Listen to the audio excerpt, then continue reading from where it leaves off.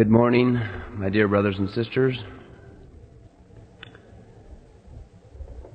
I would like to invite your participation with me today during this devotional. By a show of hands, how many of you have experienced confusion in your life regarding how prayers are being answered? By that I mean, what voice is speaking to you?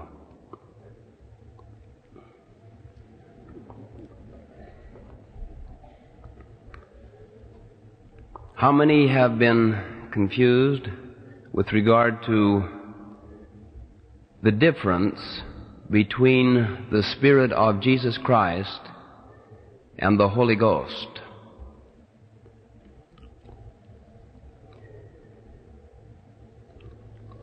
I believe that one of Satan's main thrusts to destroy the Lord's kingdom and His children would be to give to them a wrong conception,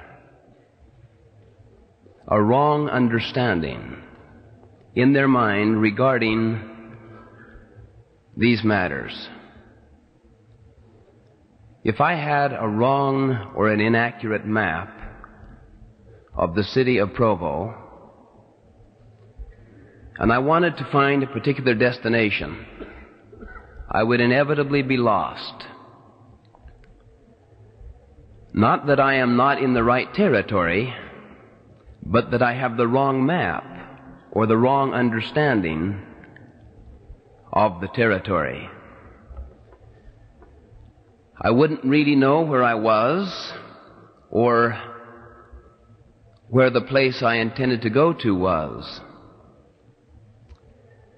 I believe that this has taken place with many people in our church with regard to the subject of revelation and the functions of the Holy Ghost as differentiated from the functions of the Spirit of Jesus Christ. I was very interested in President Lee's and President Kimball's first press conferences after they were made presidents of the church. The basic message which they gave to the world and to the church was to keep the commandments. Keep the commandments. And of course, if we study the messages of all of the prophets, that seems to be the burden of those messages. Now, what would this mean in light of this subject focusing upon the role of the Spirit of Christ and the role of the Holy Ghost? Let's first examine the meaning of this message from the point of view of non-members of the church. It seems that this message would have great application for them. Keep the commandments. What are the commandments that they are familiar with? At least those in the Judeo-Christian tradition. They have received the 10 Commandments. And most of the laws of the Western civilization are based upon those 10 Commandments. And we are told in modern revelation that if people will follow the light that they have been given, it will lead them to the covenant gospel. Let me quote from section 84 of our Doctrine and Covenants. And the Spirit giveth light to every man that cometh into the world, and the Spirit enlighteneth every man through the world that hearkeneth to the voice of the Spirit. The Spirit of Jesus Christ is given to every person coming into the world. And particularly, it will be manifested in those who have received the laws of God given through ancient prophets, particularly the 10 Commandments. And every one that hearkeneth to the voice of the Spirit cometh unto God, even the Father. And the Father teacheth him of the covenant. In other words, if a person outside this church will keep the 10 Commandments and follow their conscience, which will be a repository within them of those 10 Commandments, that awareness, and if they will follow it, it will lead them to a covenant gospel. Then when they enter into the covenant relationship with the Lord, they receive the gift of the Holy Ghost. They become members of His church and kingdom. For those who then are members of the church and kingdom, what are the commandments of the Lord? They would comprise the 10 Commandments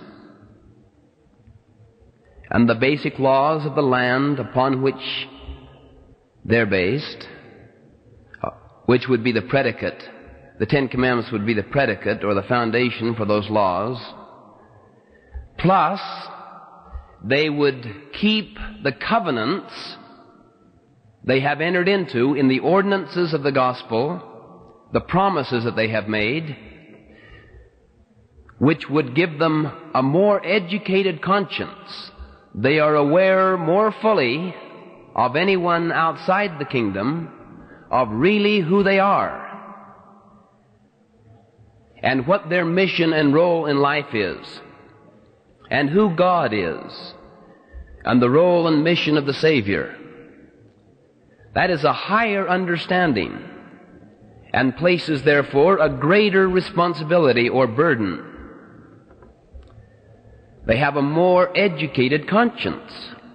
They are more convicted by a feeling of guilt if they violate certain covenants that the world is not even aware of. In addition to these general commandments and these church principles and ordinances which apply to all members of the church, they have the Holy Ghost. If they truly receive it, it will give to them personal commandments. Personal commandments. Now to go back to President Lee and President Kimball's counsel. Keep the commandments is such a distillation expression, because to those who are not members of the church, it will bring them into the church. To those that are members of the church, they will receive not only the general commandments, which the world has received, but also the ordinances and principles of the gospel applicable to all members of the church, and in addition, personal commandments from the Holy Ghost in giving to them guidance and direction in all of the activities and the affairs of their life. Now, their conscience is more educated than ever. They're educated regarding the world's enlightenment and the church's basic principles and doctrines, all of which is revelation, general revelation, but also with regard to personal revelation, personal commandments, regarding each individual's stewardship. We have been told many times by the brethren words to this effect, that you and I, as members of the church, have the same right of personal guidance and revelation in our area of jurisdiction, our stewardship, as the president of the church has in his stewardship.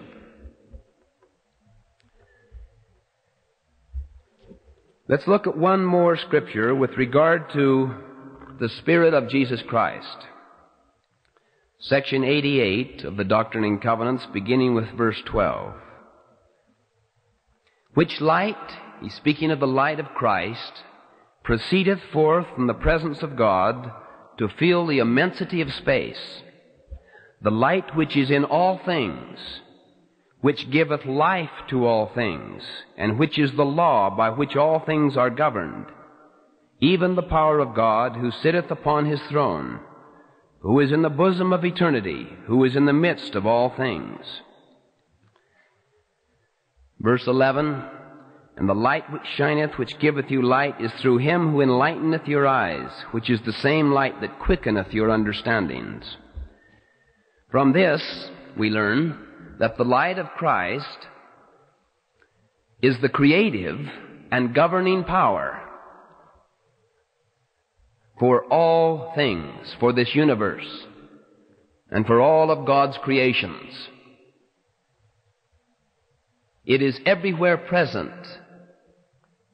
I believe personally that it was given Christ's name because he was the one appointed in the premortal life to be the Savior and Redeemer in mortality.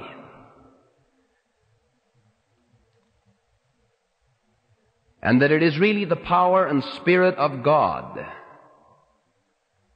We call it the light of Jesus Christ. And if it were to be withdrawn from us, we would lose our life immediately. Moses experienced a time of a partial withdrawal, and he fell to the earth, and for the space of many hours he did not even have his natural strength, and he proclaimed, I now know that man is nothing, which thing I had not supposed before. I believe that what the scientist calls nature is the Spirit of Jesus Christ. I believe that what the Catholic and Protestant worlds call God is the Spirit of Jesus Christ. And perhaps what all religions call God. It is everywhere present. It can dwell in a man's heart. I believe that what the humanist would call decency, what the man on the street would call common sense, is the Spirit of Jesus Christ. We all are partakers of this Spirit. The civilized world has the Spirit of Jesus Christ, and if it will obey it, they will be led to the covenant gospel, probably through members of the church and missionaries. They will pray in their own ways. I'll never forget the great impression I had in the Irish mission, writing to new converts to obtain an understanding of their background and their conversion process. It was almost universal that they had been praying in some way or hungering in some way. Not necessarily our way, but in some way they were hurting and desiring something more. And many of them were trying to be truer to their consciences. They were being prepared by the Spirit of the Lord. Now, Elder Bruce R. McConkie, in a message to Institute Seminary people on this campus several years ago, used this physical illustration to distinguish between the Spirit of Jesus Christ and the Holy Ghost. It was very instructive and impressive to me. He said, the Spirit of the Holy Ghost could be parallel to a radio transmitter, compared to a radio transmitter. You and I to the radio receivers. and the radio waves would be the Spirit of Jesus Christ.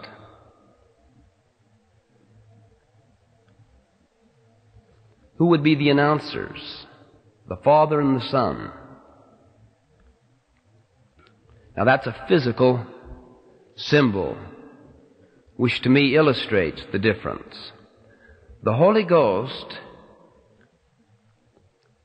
is a member of the Godhead who performs very specific functions on this earth: to sanctify, to witness, to testify of the Father and Son and things pertaining to their kingdom, to confirm the promise of the Father when you and I enter into a covenant relationship in the waters of baptism, and when we renew it in other ordinances, to confirm the promise of the Father to us, His covenant children, that if we will live true, we will have peace in this world and eternal life in the world to come. The Holy Ghost then would give us guidance, personal revelation, personal commandments regarding the affairs of our life. President McKay taught that to all members of the church who are in the line of their duty, the Holy Ghost normally speaks through their conscience. Again, to the members of the church who are in the line of their duty, the Holy Ghost normally speaks through their conscience. Now, the Lord may choose many ways to speak, but it seems that the still small voice, the enlightened conscience or heart within a person, would be the natural one to normally choose, unless it required some other way to reach a man, in a way which was perhaps beyond the experience or the words of Christ which have been deposited within that conscience. Or if it required the imposition of keys, priesthood powers, or certain other special blessings, that would lie in the Lord's hands according to His purposes. But for most of us, most of the time, the Holy Ghost will speak through our consciences. The Spirit of Jesus Christ would be the medium through which the Holy Ghost, this member of the Godhead, performs His unique and special functions. Now, if you would participate again, I would like to ask 4 questions and ask you to carefully ponder the answers to these questions in your heart. Your conscience, the still small voice, will give to you an inward awareness to these questions. You won't hear a voice in your ear.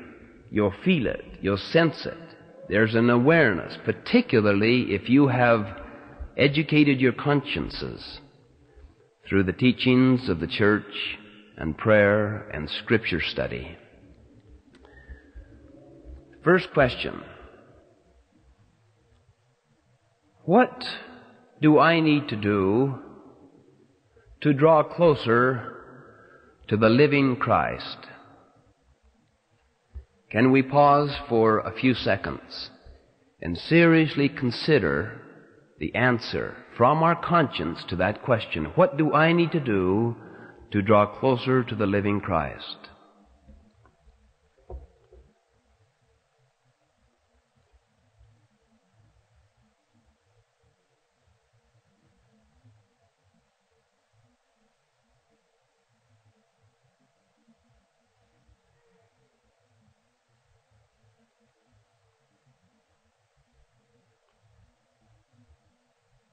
A second question: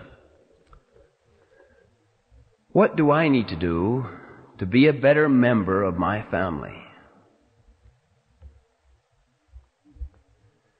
whatever role that may be, father, mother, son, daughter, brother, sister.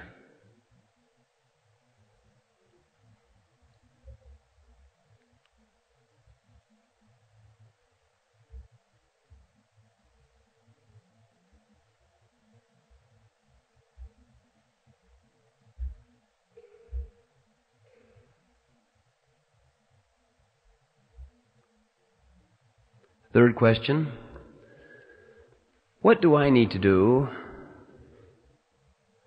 to more fully magnify my church membership and callings, and particularly for the male members who hold the priesthood, to magnify my priesthood? Really listen and sense what your conscience is saying to you.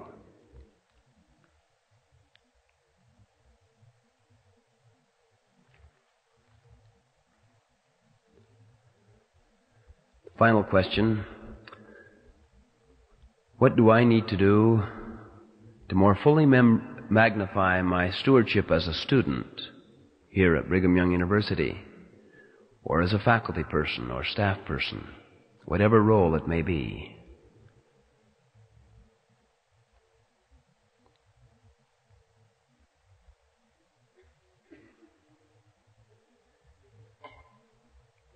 How many here can honestly acknowledge that you know many things, perhaps, that you need to do in these categories? How many would also acknowledge that if you and I were to really do these things, marvelous things would take place in our lives, and that we fully know that?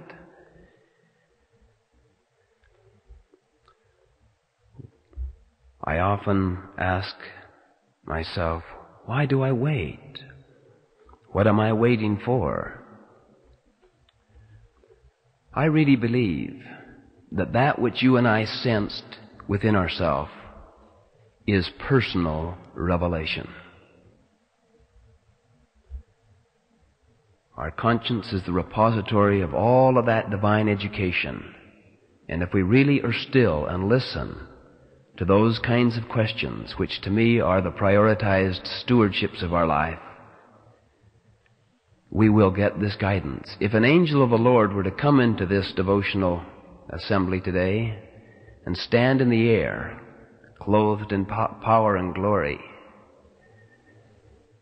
and give to each of us the same messages that we have received from the still small voice within, what would we think of that experience? I'm sure we'd be terribly impressed, and perhaps go to our deathbeds testifying of it when constrained to do so. And yet I believe, in a sense, that which you and I have received is of a higher order of revelation, less dramatic, but of a higher order of revelation than if an angel of the Lord from the other world were to give to us these messages. Angels minister by the power of the Aaronic priesthood. The Holy Ghost ministers by the power of the Melchizedek priesthood. Jesus said to his disciples, "More blessed are those who believe and have not seen than those who believe and have seen." The prophet Joseph once counseled a man who was critical of himself because he didn't come out of the waters of baptism prophesying and speaking in tongues as someone else had. "You had more believing blood," and elucidated that those who are of the blood of Israel will often experience less dramatic physical kinds of manifestations than those who are being adopted into the blood. I believe sometimes that as Latter-day Saints we are like fish who discover water last. We are so immersed in the element as to be unaware of its presence. We have been immersed in the revelations of the Lord in this dispensation. No dispensation can compare to this one. And the level of light and knowledge about man's true nature and our mission, and the level of ordinances that can be performed for the living and for the dead in the temple of the Lord, transcends that which has been given to any other dispensation. In a sense, this is the dispensation of the Holy Ghost. We don't experience the personal ministry of the Savior in our presence, but that isn't as great as the Holy Ghost. He even said to his disciples, "It's necessary that I must go, or the Holy Ghost will not come." You can imagine their feeling about that, because every time they would leave the Savior, they would fall apart and desert him. There wasn't one disciple that did not, including, as we know, the chief disciple Peter. But before he did finally leave them after his resurrection, he breathed on them and said, "Receive the Holy Ghost." It's possible to be given a gift and receive not that gift. But they prayed, the Scripture says, and they stayed together and fellowshiped each other and read his words and remembered his words, read the words of the Scriptures and remembered the words of their Savior. And then, on the day of Pentecost, the Holy Ghost came like cloven tongues of fire. And then the real conversion processes under the influence of the gifts of the Spirit changed these otherwise weak men into indefatigable disciples, champions of the truth, right to their martyrs' deaths.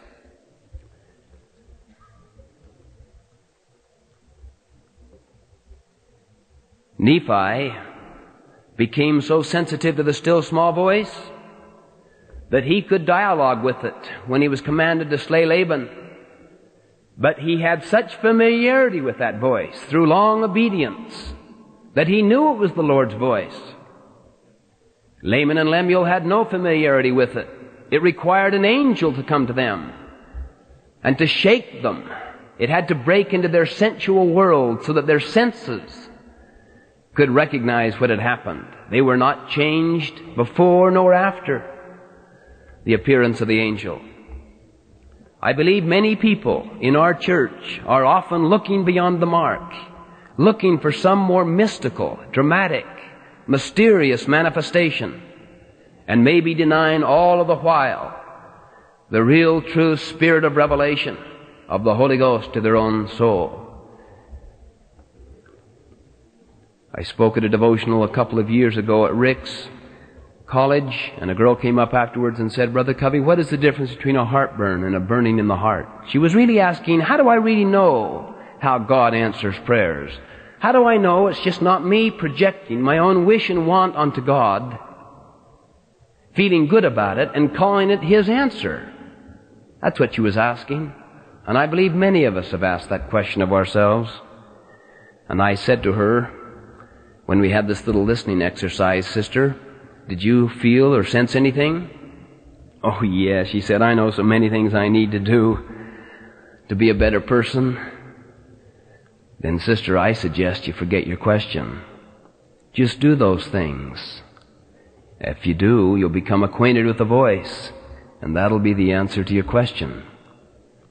You didn't like that answer, did you, sister? "No, why not?" She says, "I have no excuse anymore." A year later, I spoke up there at another devotional on another subject. She came up afterwards and said, "Brother Covey, do you remember me? Can't quite place you. I was the one that asked you about the heartburn." "Oh, yes. Whatever happened to you?" She said, "I did those things.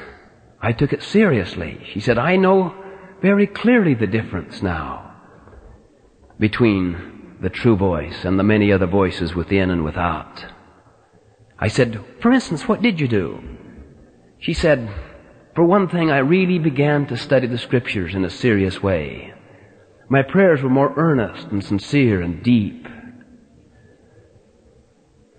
I made reconciliation with certain individuals who I thought I could just forget because I didn't like them. I was more cooperative at home, more helpful.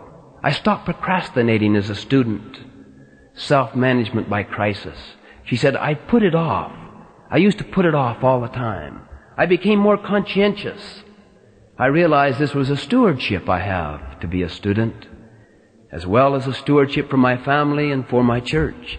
She said, I started doing genealogy work. I was more pleasant with my brothers and sisters. I didn't speak back to my parents. I just became a less defensive and angry person. I was on a Know Your Religion circuit in California this last year, and she came up and said, would you be interested in the third installment? I said I would.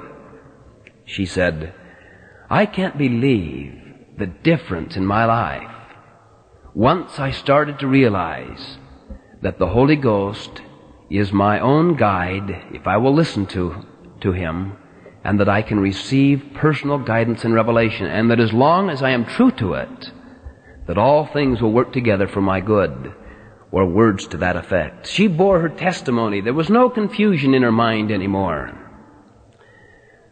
President Lee said to a group of missionaries in England, in answer to the question, President Lee, what is the most important of all of the commandments? He answered, the most important commandment is the one you're having the greatest difficulty living.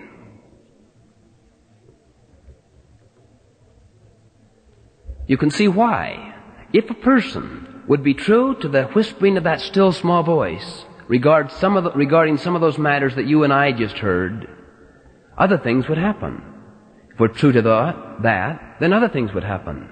Many people who want to have answers to big decisions or intellectual dilemmas up here, but are not really open and receptive to the whisperings of the Spirit down here, will continue to remain confused up here. The principle in my mind is this: if you're confused about a matter, be true to that which you know is right. And in the Lord's time, and according to His purposes, you will be given enlightenment and understanding regarding the matter you were confused about. It may be a big decision. It may be an intellectual question that you have in your mind. I remember in Arizona they called it a Religion and Life Week. I was invited to be a religious representative of our church, along with other representatives of other churches.